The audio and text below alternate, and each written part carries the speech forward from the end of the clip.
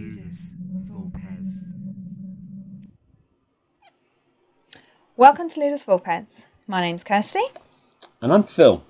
And you join us as we run through Maps of Misterra from Sit Down Games. Misterra.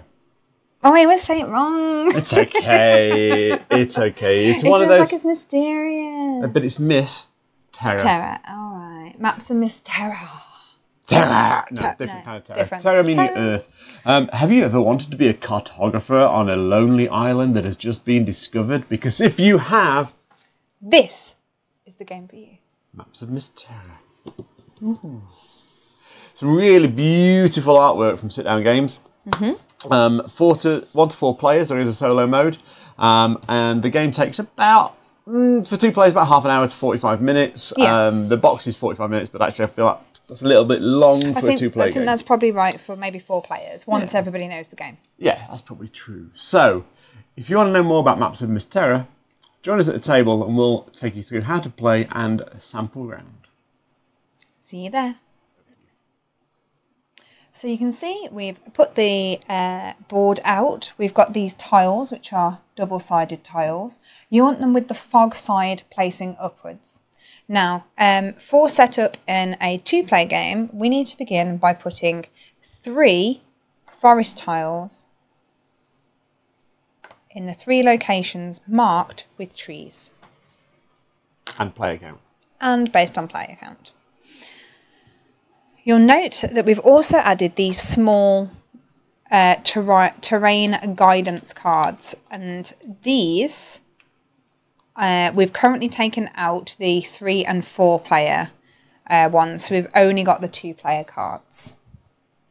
Would you like to explain how those work, Phil? Thanks. Okay. Kirsty's very formal when she's doing introductions.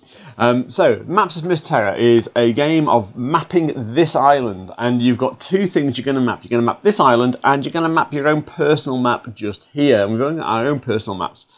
And we're going to send our little cartographer dude. Yours is a dudette, and mine's a dude. All the way around the island. Da, da, da. La la la. Like that, and they are going to map the island for us. Now, mapping the island is going to take place on 2 levels. First and foremost, you're going to use these little terrain sketches to map the island on your player board. And what's going to happen here is going to reflect here most of the time. So, each of your guys can move 1 space at the start of their turn. There are ways of moving faster. You can't go diagonally. So, and at the start of the game, you're going to get to pick one of these beach spaces to start from. We've just arrived. Yeah, on the beach. On the beach. I think you just, you pour yourself a cocktail and you stay there. But these guys want to map, so fine, whatever. What you're going to be doing is you're going to take one of these cards, and during the course of your turn, you're going to take 2 of them. They're described as 2 half days, and you play both half days before the next player has their turn. You get to play these onto your player board, and you can play them in one of 2 locations. So one of 5 locations, I guess. Now, wherever this guy can see on this board is where you can play one side of these, one of these squares. So I can see here, I can see where I'm on, and I can see over to the right, which means that on my player board, I can place in one of those 3 locations. So I can start my terrain in one of those 3 locations. So I could play it there, I could play it there, I could play it there, I can play it there, or I can play it there or there. I have options. But wherever my guy can see, that's where I can start the card. So I'm going to play that. And when I play that, I then reflect that action on the board. Like so. But these are not fully discovered lands yet. These are partially discovered lands, which is why they're covered in fog. If I want to discover those lands, or Kirsty wanted to discover those lands, she would need to once again play a land type that matches the hazy tile. So if I were to then play this, and I move my guy here, and I play this here, I've covered water with water, and there's water there, so that water would flip over into its discovered side. And once it's on its discovered side, it's locked in place, like these 3 forests that we start with. Now, I've also played a mountain area, just here, which is just north of where I've solidified that water. Now, that doesn't, because this is locked in place now, it's non-hazy, it does not change the mountain range. You don't play a mountain range on the board. Now, if we'd have done something slightly different, I'll just flip that back over. And let's say I'd have played it, instead of playing it this way on my board, I'd have played it this way on my board. Now I would still, because I played water on that space, I check water, water, so I flip this one.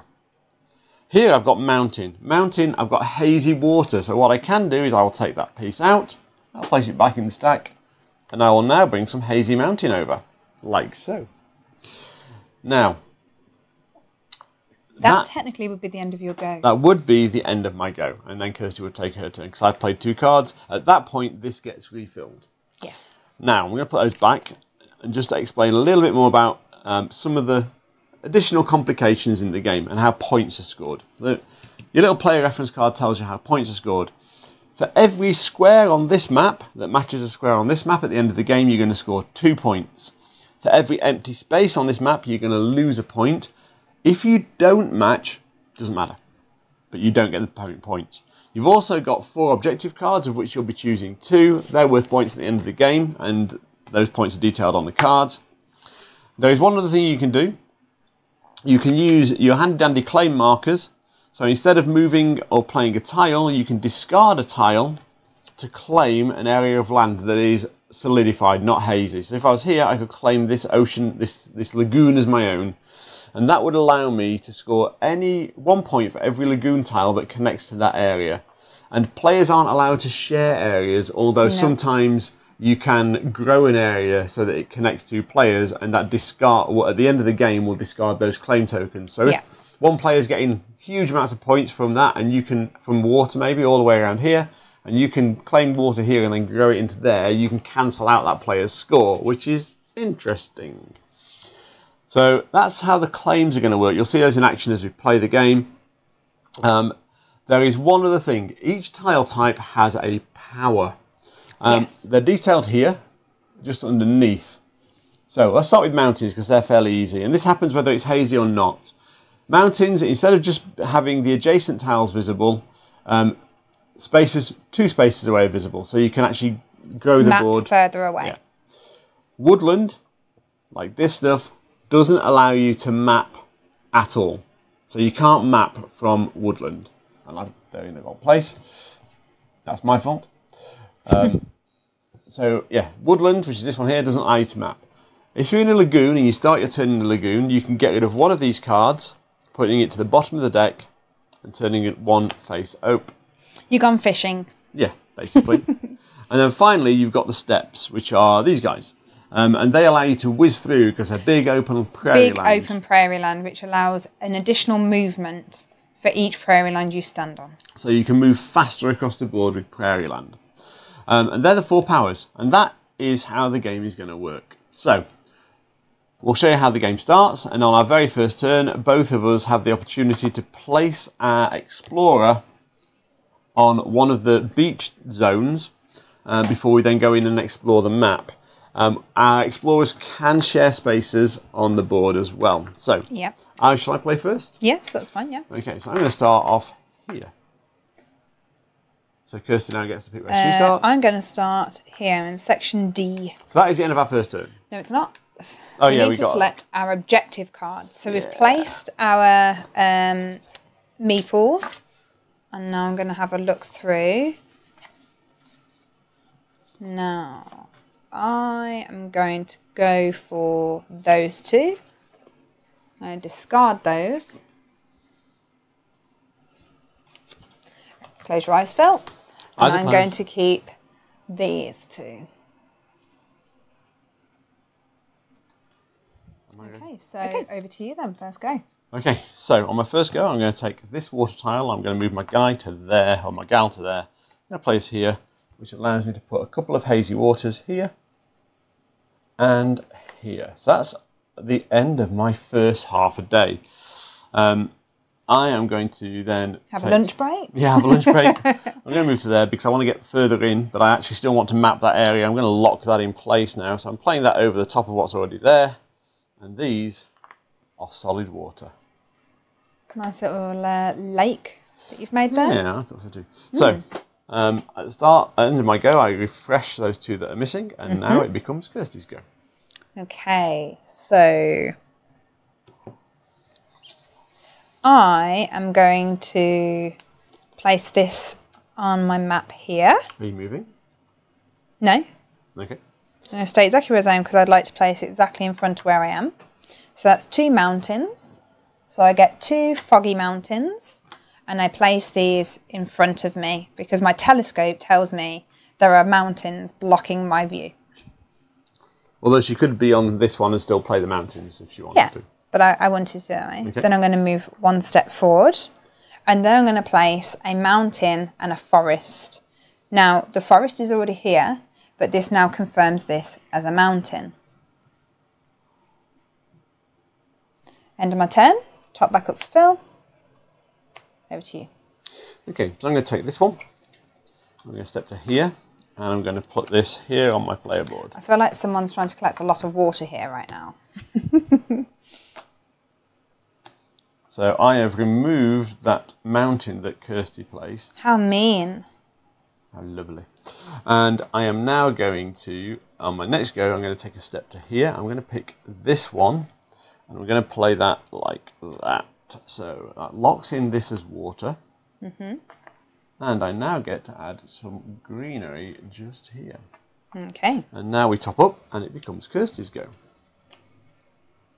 Now Kirsty is starting in a lagoon, so if she wanted to, she could discard one of these 5 cards to replace it before she starts her turn. I am going to stay exactly where I am. I'm going to place a water and woodland here. Oh, interesting. No, there. Because you can put them upside down. You put them anywhere Which you then like. solidifies that as woodland. Then my next turn, I will place, so in front of me, I'm going to place woodland and water. So for ease, I'm going to move that water across and place a new woodland just here. So that's put me in a slightly tricky position because I'm now in woodland, so I can't map at the start on my turn unless I move. So I will have to be moving, and that just makes a level of sense. So I am going to move to here, and I am going to, I'm going to replace this one here. So I'm going to put this there on my board. Okay. Which is going to move that forest out of the way, put that there, and we're going to put some step just there. Okay. That's stage 1, that woodland goes there. And on my next turn, I'm going to step into this lagoon. You join us now. So you join us now as the board is almost full. Well, it is full, but these 3 spaces are unresolved. That will trigger the end of the game. We've also got completing our player board. These cards are probably not going to run out. I don't know actually, there's not that many left. These cards, which are our objective cards, score for our player board, so we're trying to match these onto our player boards. So have you put them down, yes. Okay, You can open thank your you. eyes now. So I'm just going to, it is my go, and I'm on a lagoon, so I'm going to start my lagoon. I'm trying to catch up a little bit with what's going on. And this is a useful card for me because it can fill in this gap here. But actually, I can get rid of one of those because I'm in a lagoon and flip over a new card and see if that's more useful. It, unfortunately, is not massively more useful. So what I will do is I will take this card here, and I'm going to go 1, 2, because I can go through the steps really quickly. 3, because I can do that. And I am going to play this one just here on mine. Those 2 spaces are locked in anyway, so that doesn't affect anything. And then for my next trick, I'm not in the lagoon, but I am 2 spaces. I can put something 2 spaces away. Because he's at the top of the mountain here, good viewpoints. I do have good viewpoints. And it doesn't help me. Oh, it does kind of help me. So, it doesn't help me. It kind of helps. Make your mind up. I'm not sure. So I can play. What can A you song. play? I play the banjo. Sorry. You didn't know about that, Bill, did you? I didn't either, to be fair. Sorry. The Music Man just came into my head. I'm going to take this one and I'm going to play it here, which gives me an inaccuracy on my board compared to that board, but it also puts in an inaccuracy as well. So I'm happy with that. I'm going to cope. Kirsty, your go. Thank you. Now, I am currently at the top of a mountain. My eyesight is excellent. Legendary, some might say. Yes. And so I am going to step one into a fast pace. Step another one into a fast pace. I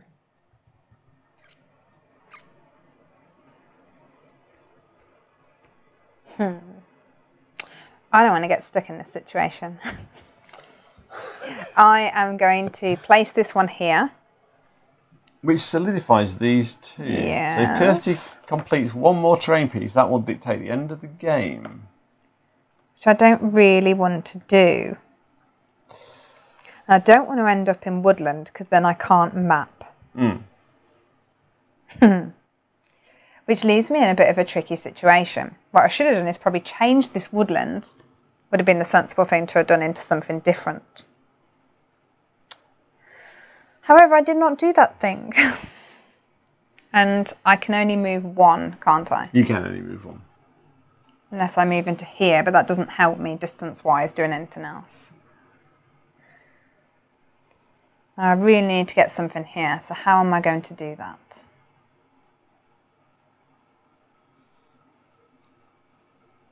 Can't bounce around, can I? Trickery. Well, it might be worth just moving into that woodland so that at least next turn you can do something. Yes, but I can't map from the woodland. No, you can't. And you can't discard to claim, because I've already claimed all this woodland. But it's the only way you're going to get to put something here. So I'll go here and forgo my go. You still need to discard a card.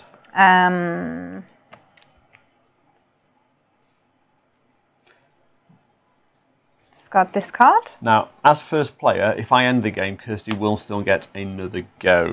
Do not end the game. We'll be ending the game. Okay, so what am I looking for? Have you finally found what you're looking for? No. Okay. No, I have not. I wasn't sure how musical you were feeling today. Not that musical. So I'm going to go 1, 2, 3, because I can. And I am going to discard. Now, I can't claim another area of water, so I'm just going to discard that card at the end of that go. And then I'm going to go to here. I'm going to take this. I'm going to map that onto mine, which solidifies that, which gives Kirsty one more turn. Ooh. And that is the end of my go. Mean. I've got -2 on my board at the moment. Okay. So the first thing I'm going to do is I'm going to move to a mountain. Yep. That's fine. Then I am going to just look at my board and figure out what I need to do to make it match. And I believe the only thing of which I need to do is place this one here. Which now matches that. Yep. Now, on my final go... You can claim this area of mountain for 1 Yeah. point. It's 1 point. You might as well. Let's do it. So I'll do that and I'll discard the mountains. Okay. To own said mountains. So that is the end of the game. I'll whip in the score pad, the nifty score pad, and we'll just quickly go through scoring. Would you like a pencil? I would love a pencil. And so the very first thing we do is we check to see what matches, and we get 2 points for everything, which means Kirsty's going to get 30 points because she always does. But I won't. So 2, 4, 6, 8, 10, 12, 14, 16, 18, 20, 22, 24, 26, 28, 30, 32, 34, 36, 38, 40, No. 42, 44. 44 to my 50, I think. Yep. So if you get them all, which Kirsty It's always 10 does. per row. And then 50 I get points. -2 for 2 gaps. I have 0 gaps, which is 0 minus points. And then we score our objectives. Now these are scored Ooh. based on here. So I've got this one, which is water tiles or water icons near the edge of my map, which is 1, 2, 3, 4, 5, 6, 7, 8. 8, that's 14 points for objective number 1. Nice. What's your objective number 1? My objective number 1 is having areas of 2s which don't touch the same. So 1, 2, 3, 4, 5. So 5 areas of 2. I think that's right, which I think is actually only 10 points. No, 6 points. 6 points. Unfortunately. Wow, Because 12 points would be really hard to get on that. yeah, 12 pairs. Points. But that would have given me 25 points, but it would have meant I wouldn't have had the initial 50 lead. So I now get, for every complete row across my board, just complete row, I get 4 points. So 4, 8, 12 points. And my other one is set collection. So the number of each that I have, so the minimum I have is 4. So it's going to be 1, 2, 3, 4 times 4. So 4. 4 sets is 8 points. Yes. Okay, so And the only reason why I didn't get higher than that is because I was trying to pattern match using this. So I've clawed a few points back. Now we do claimed territory, which is only me. So I've got 1, That's 2. not true. I have a mountain, Oh, thank so you you very have a much. mountain. It's 2 points per one. I'm just going to count them all and double them. 1, 2, 3, 4, 5, 6, 7, 8, 9, 10, 11. 22 points for me. You're supposed to separate them out into colour, but 22 points, and Kirsty gets 2 points. Yep. And then, so we're playing with the cartographer which variant, is a final scoring benefit, which is on this side. Should be paying attention to. Which for every accurate row or column you get 3 points. So I'll just put you down. I'll for have 30 points, please. And you get 3. Yep. 6. Yep. Nope. Nope. Yep. Yep. So that's 9. And is that one right? No. Hang on. No, because you put a blue there. That's it. Have you done this one? No. So 9, 12. 12. So there you go. That's all the scores. Let's do some quick maths. So 80 points. Always starts Kirsty scoring with 80 because that's where it always starts. That's not true. So 80 plus 10 is 90, 96. Now let's see what I've got. 44 plus 14 is 58. 58, 60, 70. Have you added that to 80, 90, I've not done anything with it. 90, 92 minus 2 is 90. You haven't added this 12 on. Plus 12 is 102. I think that's right anyway. Should we just check that now? Let's just check. So 12 plus 22 is 34. 36, 46, 50, 60. 104 minus 2 is 102. So 102 plays 96 in this exciting game of Maps of Misterra. Thank you, Kirsty, other than losing, what did you think? I don't mind losing a game. I enjoy a game. So what I like about this game is the artwork. I like the tile laying, the set collection. It really appeases my OCD in a way that means that I naturally play well at this game because I want to pattern match. Yeah. It just comes naturally to me. It doesn't bother me if, like it would bother me if it's not matching. So it naturally feels right to me. I think these cards are often set to go against the big scores of getting everything right and pattern matching and the cartographer variant, which is making sure everything is exactly so. And I think these make it so that you either break away from that strategy or you go, forget it, it's not worth it. Or you're going to have to go really hard at it to make it worth it. If I had maxed out both of these, that would have been 25 plus 18 points. I don't even know if it would have been possible to do it, and it's still less than the 50 that I got. Yeah. So, one of the things that I do find a little bit tricky with this, and if anyone's got any dexterity issues, would be if I'm trying to turn everything without knocking things. Yes. It's just something just to be aware of. Yeah, the board's quite fiddly as you're building it, because you're turning a tile in the middle on the other side, and the tiles are chunky, which helps a lot. Yes. But you will knock things, Yeah. and you will be replacing, shifting. And it doesn't destroy the game, it doesn't destroy the enjoyment of the game, it just adds a fiddly element, and at times you're like, I need to just nudge everything back together again. And it's the same with putting these cards onto your board, because they start to stack and overlay on your board, and so you can end up knocking them, and then like regaining neatness, it can be quite challenging when they're overlaid and overlaid and overlaid. I know when I'm playing Kirsty at this game that I have to focus on claiming a couple of large areas, because it's the only way I'll keep up, because I won't pattern match in the same way that Kirsty will. It's not part of my nature to do so. And I will also push for the end game and try and disrupt Kirsty's plans here, but it's actually... As you can see, that didn't work. So that was purely luck of the draw with the cards, to be honest. And the last card was quite useful for you, otherwise it would have lost you like 9 points-ish. So... overall, the game plays really nicely. The powers as you play the tiles are quite useful, and you want to take advantage of them as often as you can.